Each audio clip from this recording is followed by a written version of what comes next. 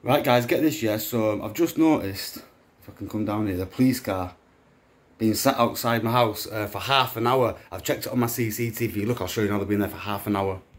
Guys arriving at 11:03, and then I confront them at 37. Let's go see what they're playing at.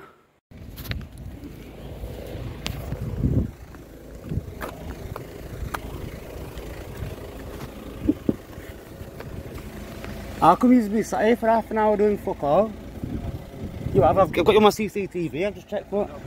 You arrived here at 3 minutes past, it's now 35 minutes past. Just doing some paperwork out. Is that what you're doing? No, it is, just wondering why you were sat here doing fuck all, that's all. No. Yeah, so I can put you on YouTube to say that you've been sat here doing fuck all for half an hour. Are you sat here doing fuck all? Doing fuck all? Look, it's either that or take 20 minutes to drive back to the station, then do work, then 20 minutes to get to the next job. So we're actually saving time, and then we'll be able to go to the job. Saving more time by doing fuck all? More time by not going to the police station before we do. Yeah, that's what I just said. Here, not by doing fuck all. It looks like you're doing fuck all. Well, it might look that way, but we're not. You're wrong. So. Toodaloo. See you later. Thank Bye. you. So there you go guys, police sat there doing fuck all.